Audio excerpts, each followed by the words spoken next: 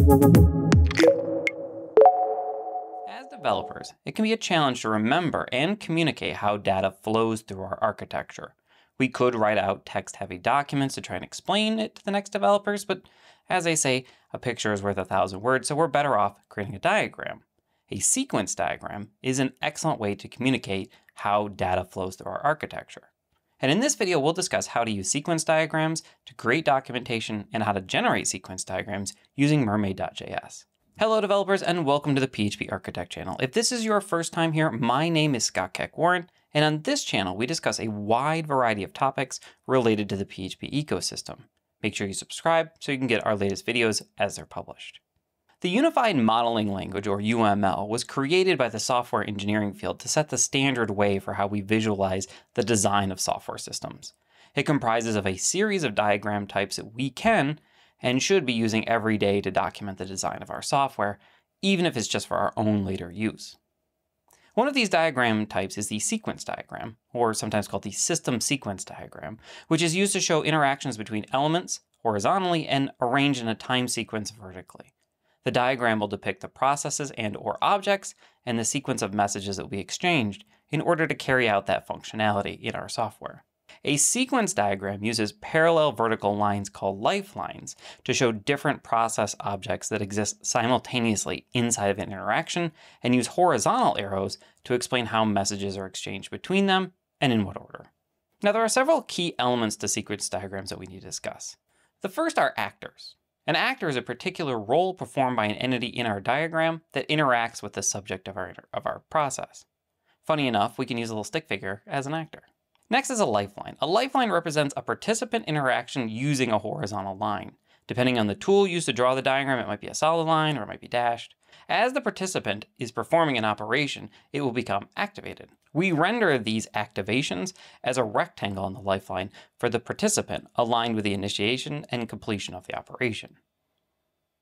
We'll use lines with arrows on one end of them to represent messages both being called, which runs left to right, and returning, which runs left to right, and self messages, which loop around. There are other messages like recursive, create, destroy, and duration that do essentially what they sound like. Let's go over some basic best practices for creating effective sequence diagrams. The first thing is to keep it simple. The goal is to communicate a process, so we want to make sure it's clear and concise in our diagrams and avoid unnecessary complexity. Include comments to better improve understanding of the sequence diagram if the tool you're using supports them. Make sure you use the appropriate symbols and connectors. By using random symbols, it makes it harder for others to read the diagram when they need it. As always, there's already a standard, so we should learn it and use it. Finally, make sure you validate and test your sequence diagrams against real-world scenarios, if at all possible. Nothing is worse than having a wrong diagram when you really need it. Sequence diagrams themselves provide no requirement for how we generate them, so we have a lot of options. At the lowest level of technology, we can create our sequence diagrams using pen and paper or a whiteboard. Whiteboards are an excellent option if you're brainstorming with a group of people, and pen and paper are great for quickly working something out. Both of them suffer from the fact that it's hard to change our sequence diagrams as we come up with modifications, so it can get a little messy. The next level up is to use a program to draw the sequence diagrams. We can use word processing tools to generate basic sequence diagrams, and there are even programs like Visio, Lucidchart, and Diagrams.net that are specifically made for drawing diagrams. Again, these are awesome tools for people to use, but still suffer from drawbacks. The biggest being that the files that these programs generate can be a challenge to manage inside of our source control, and they tend to take a fair amount of effort to add and remove steps to make them look nice. If you've ever inserted an image in a Word document, you might know how it can quickly destroy the formatting in the rest of your document. If you couldn't tell already, I have another solution, and that's to use a tool to generate sequence diagrams from some sort of a text document. That would provide us with an easy way to define what the sequence diagram will look like without having to worry about laying it out, and we can easily include it as part of our source control as it just uses plain text to define the file. We can even embed it in other documents that support it. And we'll discuss that solution after this word from our sponsors. Do you want higher clarity in production but don't have the time to earn a degree in observability? Me too. Forget logs, metrics, and traces. Honeybadger Insights is built around structured events. When you send your application's logs and other events to Honeybadger, you'll unlock the power of Honeybadger's powerful new query language, BadgerQL. Then you can use BadgerQL to ask any questions about your data, convert an event into a metric, and chart your metrics on custom dashboards. You can do all of this on Honeybadger's free plan as part of their comprehensive monitoring suite, which includes error tracking, uptime monitoring, status pages, and more. Speaking of error tracking, did you know that an error is really just a first-class event in Honeybadger? In fact, you can use Insights and BadgerQL to explore all of your existing Honeybadger data in new ways. It's pretty cool. Give it a try today at honeybadger.io. That's honeybadger.io. So the solution to our problem is the syntax created by the mermaid.js project. Mermaid.js provides a command line tool that we can use to convert a text file containing markdown-inspired text into all kinds of diagrams. Check out their documentation for a full list of their supported diagram types. A few that are important to us as developers are, of course, sequence diagrams, but there's also flowcharts and state diagrams, both of which we've covered in previous videos. If you want to try mermaid.js before installing it, or you want to let a non-developer try it out, they can do so using mermaid.live. It's a powerful online tool that allows you to type the diagrams out and see the results on the screen immediately.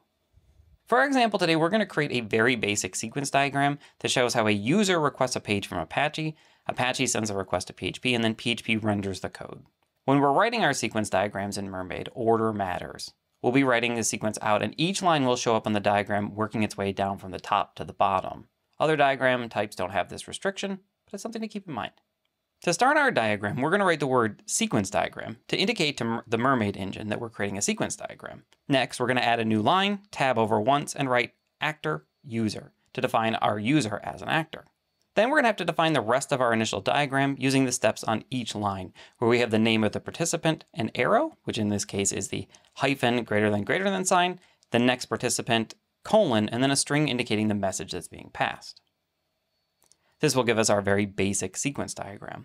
Now, you can most likely stop here because you have most of the tools you need to be able to write a lot of sequence diagrams, but there are some nice features in mermaid.js that you should know about.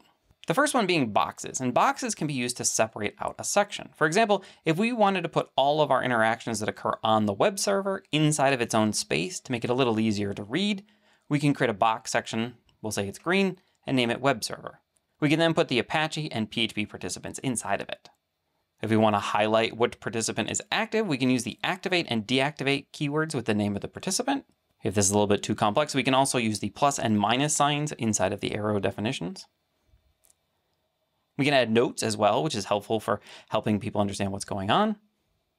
And last but not least, we can create loops. For example, in this case, we're saying there's a loop inside of this PHP script that's doing something. So the cool thing about knowing mermaid.js syntax is that it can be used in all kinds of places. GitHub has support for it in its Markdown, so you can add a mermaid sequence diagram to any pull request or comment by starting a code block using 3 backticks and then the word mermaid. It's very strict in its formatting sometimes, so you might have to play around with it a little bit before it works. PHP Storm also has a plugin that allows us to type mermaid syntax and see the output in real time. We can even do it in a scratch file. What you need to know. Sequence diagrams are used to show interactions between elements arranged in a time sequence. We can use mermaid.js to generate them from text, and are useful in a lot of places, including pull requests. I hope you enjoyed our video. If so, make sure you subscribe, comment, share, and like, as it does help others find us. Are you using sequence diagrams because of what you've learned from this video? Let me know in the comments section below. I love to hear how I'm helping you. This is Scott Keck-Warren for the PHP Architect channel signing off and reminding you to keep watching, keep coding, and keep reading.